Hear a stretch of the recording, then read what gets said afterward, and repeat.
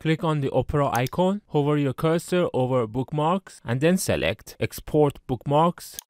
You can save it on your USB drive. Now you can click on System Tray and eject that USB drive.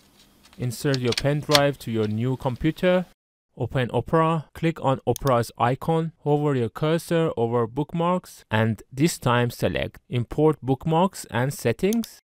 Click on here and select Bookmarks HTML file. Then click on Choose File, go to your pen drive, select the bookmark, and then click on Open. This would now import all your bookmarks, including Speed Dial. However, you won't be able to see your speed dials, but don't worry, now I'm gonna show you how to make them available in a similar way as in your older computer. Right click on the background of your home tab and then select bookmarks, or you could press Ctrl plus Shift plus B. First select speed dial, select all your speed dial shortcuts, right click on the selection and then select move selected to bin. In this way you get a clean speed dial. Now select bookmarks bar and then click on the forward arrow to expand it. Then go to a folder called imported.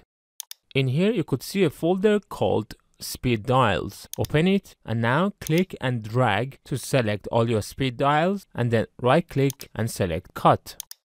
Now in the left hand side, go to the speed dial tab, right click in here and select paste. If you want to, you could also delete your imported folder by right clicking on it and then select move to bin. And now if I would open a new tab, it would show all of my speed dials. If this video helped you to import your bookmarks and speed dials, please don't forget to share, like and subscribe to support my channel. And if you still have any questions, please let me know in the comments.